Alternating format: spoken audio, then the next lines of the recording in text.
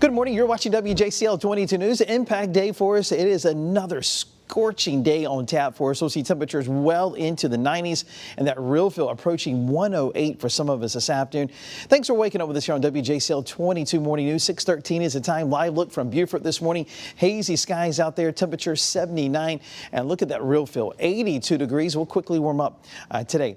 Let's track out the tropics for you. And got one area you're watching. This is a tropical wave near the Windward Islands. It'll continue to track westward through the Caribbean the rest of this week. Not until maybe next week or maybe on Sunday that we could see some development in southern parts of the Gulf of Mexico as it heads toward Mexico. 20% chance for development. Some of the models do develop this, but a lot of time to watch this. Of course, this will have no impact on coastal Georgia and the low country. Temperatures 80 degrees for Beaufort, also close to 80 for Tybee. Most of us mid-upper 70s. And look at this heat advisory today from lunchtime to 6 o'clock. That real feel 106 to 110. These are all the counties along and east of I-95.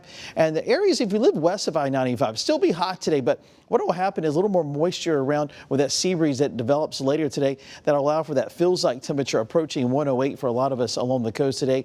Be careful in the heat and humidity this afternoon. Drink lots of water, stay hydrated, and do not forget about the pets as well. They need plenty of water. So that miserable feel the next couple of days, another impact day again on Wednesday, and we'll continue seeing the hot weather Thursday and Friday. And check out these feels like temperatures today.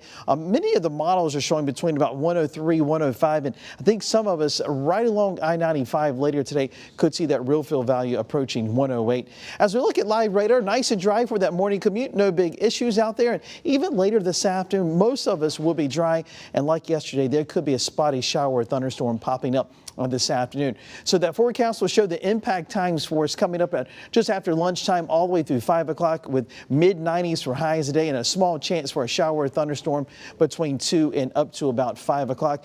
And look where some areas will top off later today, close to 100 probably for places like Vidalia, Hazelhurst, and also for Blackshear today, and even Statesboro close to 100 this afternoon.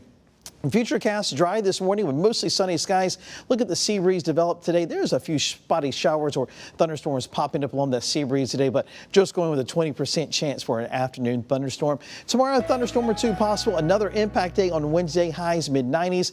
More clouds around on Thursday. Probably we'll see that feels like temperature a little lower on Thursday, 96 for highs, and then hot weather Friday all the way through the weekend. The best chance for showers or thunderstorms will be probably late on Thursday and also as we go into Friday, and even next week it does look to be rather hot as we're getting closer to 4th of July, which will be next Thursday.